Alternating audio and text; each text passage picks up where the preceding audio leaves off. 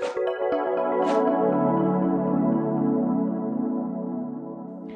what's up guys? This is Guy here with KBTrainings, where I share with you my knowledge in IT, and I also share with you what I'm still learning in this field. So today I'm going to talk a little bit about the new certifications. If you are in the tech industry, today is February 26th, 2020, and 2 days ago on February 24th, Cisco just released the new line of certifications, new materials that you need to work for. So in this video, I'm going to give you my secret and the best way that you can study to get to those certifications that you're aiming for. You may be asking yourself, who am I to say anything? I'm just nobody. I'm here to tell you what I've been using and it worked so far for me. I have a CCNP and 3 CCNAs.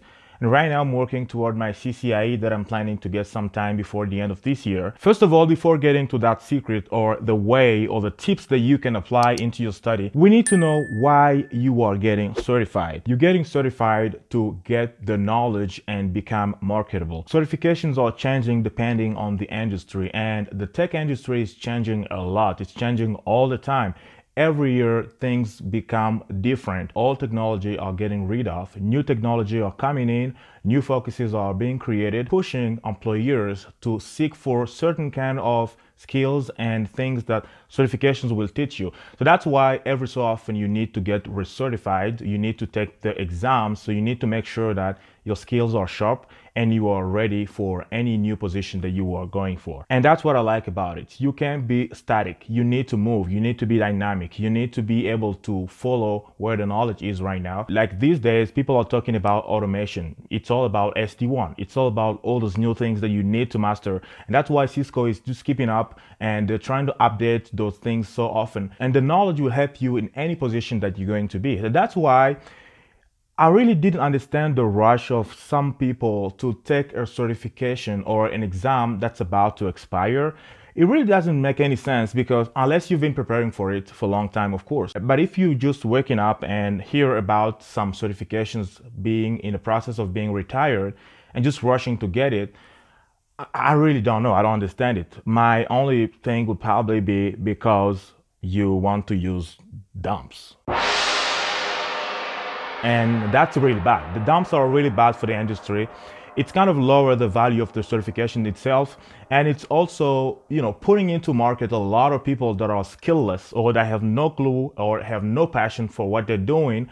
And they just don't want to put a lot of work into what they do. They're trying to memorize the things and then go and take the exam, but the actual knowledge is missing. And that's bad, because when you get certified, the thing is that you have to know, you become someone knowledgeable. The level of your certification should determine the level of things that you are able to do. So if you fake your way into certifications, you find yourself in positions that you can't really be comfortable with. If there is something that scares me in life, is being in a position where I don't feel comfortable, where I don't feel that I belong. And that's something that should happen to you. That's why if you are working for the cert, you need to be ready to put your time, to put your effort, to put your energy toward it, and the result will be just astonishing. The result will create passion in you. It will create something that will go way over the paper, way over the certification. It's not all about the badge. It's not about the signature. It's not about the title. It's about the knowledge that you have in your head. It's about the value that you bring to your employer, to your customer, or anyone who is going to use the knowledge that you are acquiring in the process of the certification. I don't know about you, but me, most of the time after passing the exam, I feel some kind of emptiness. I don't really have that joy that I was expecting to have, because you just feel like, okay, it's over. Now what's next? And that's the good thing I like about this. Some people are just being good at challenging themselves, and you're going to be just moving forward through your career without any problem. So that's why it's mostly about the journey, because the journey is where you learn. The journey is what makes you different. It's not the certification, it's the journey. Of course, the cert is there for you to show that you've spent time, or you've put a lot of effort. So certification will help you get knowledge on things that you are not even using in your current position, because most of the time in companies, mostly big corporate, you won't be doing a lot. You'll probably be in one section of the business doing a certain thing, But when you are getting certified, you are exposed to some new technologies that you never heard or that you will never hear in your current position or in your current company. That's why certifications will just keep you at the top or at the edge of everything that's happening in enterprise, service providers or wireless technology or security or anything. So that was the first part. You need to understand why you want or you need to get certified.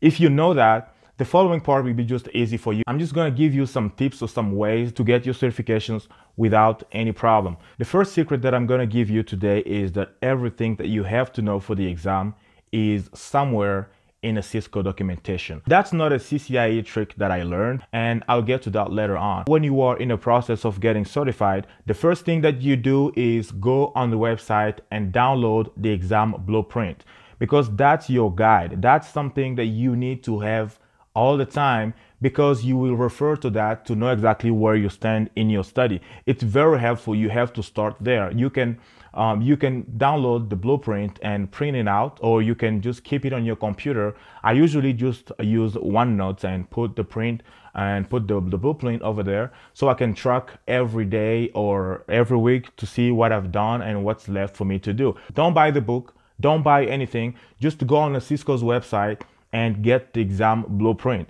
The second thing that you need to get is the course objectives, because on the Cisco website, they just made it so easy for you. Cisco has classes that you can take, or I don't know, I can call them bootcamp, because I see usually they're like 5 to 7 days. So they're like bootcamps that you can go to study those things. And the good thing is that the course objectives that you need to know or you need to get, or the final result that you need to achieve after taking the class, is available online. So that's something you should download, you should print out, or have it in OneNote or wherever you want to put it, so you can follow that as well. You can go line by line, you can go every day to see exactly where you stand compared to your goals. And the third thing is what I mentioned before. You have to know how to find what you need on the Cisco's website. Cisco has a huge documentation that you can go through to find whatever topic or whatever technology or whatever thing. And what I noticed is that most of the technical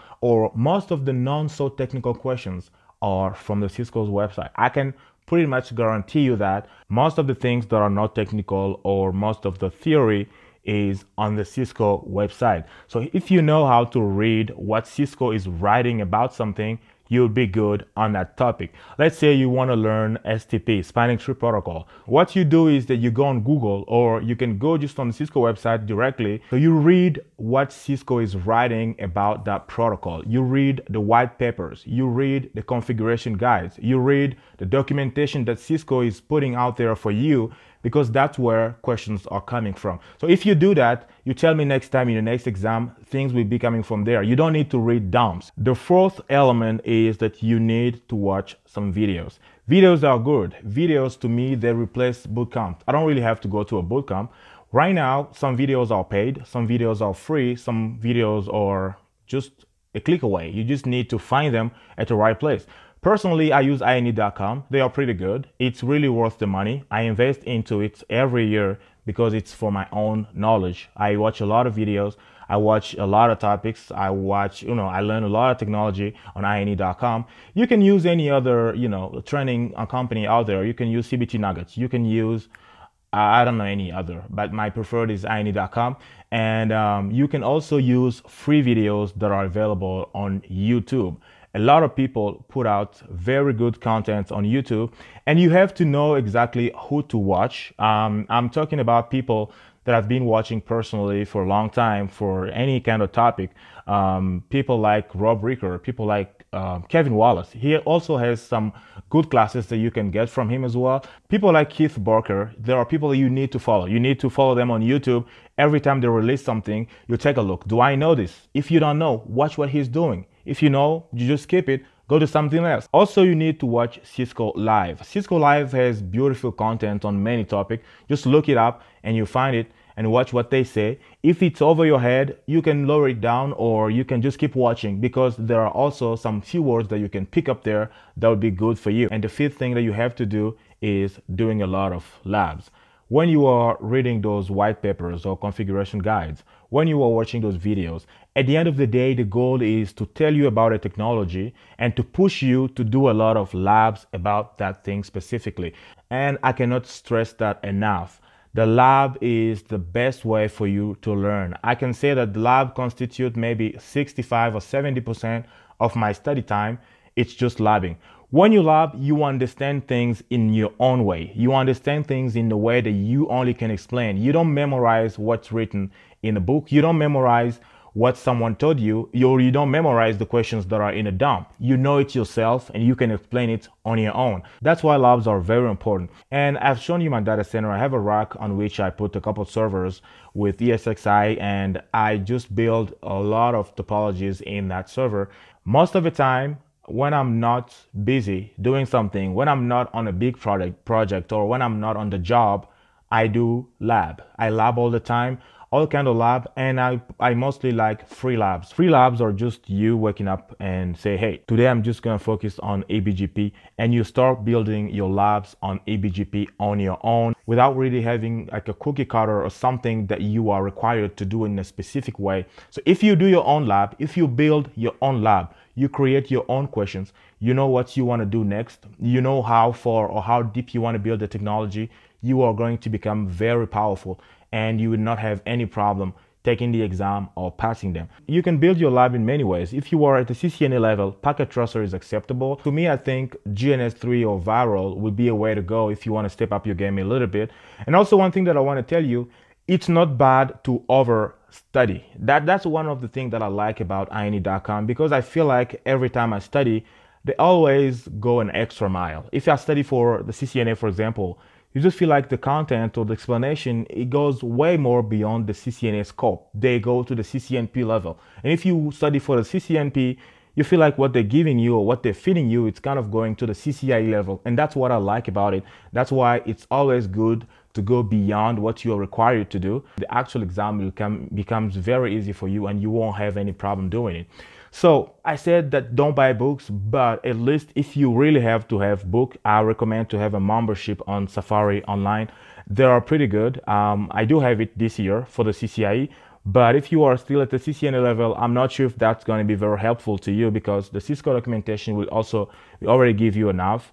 But anything that you can go through, it's just you being ready. It's your state of mind.